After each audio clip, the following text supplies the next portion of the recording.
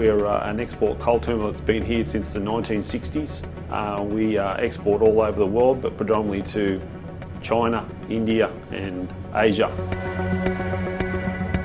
The planning solutions in place before Quintiq were predominantly paper-based and individual spreadsheet models that were not integrated.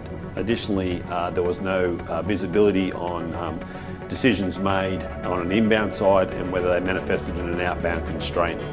I guess the other planning constraint or issue was that it was a single person doing the planning around this facility, and in a growth scenario we needed to expand that.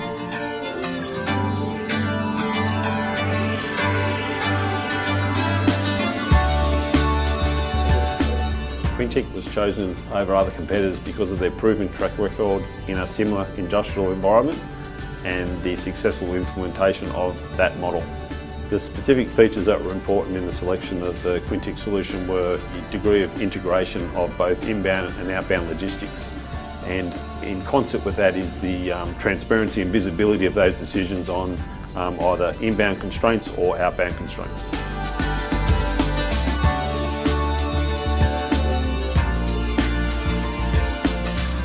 The benefits that the Quintiq solution brought to the company were predominantly around the use of our constraint being our stockyard.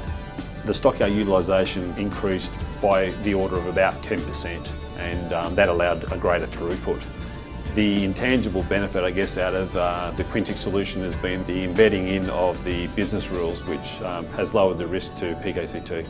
The most interesting thing we found was the visual capability of depicting constraints, and that was really important because there were several aha moments where we went, okay, we've got a constraint, how do we fix that? And that was very powerful.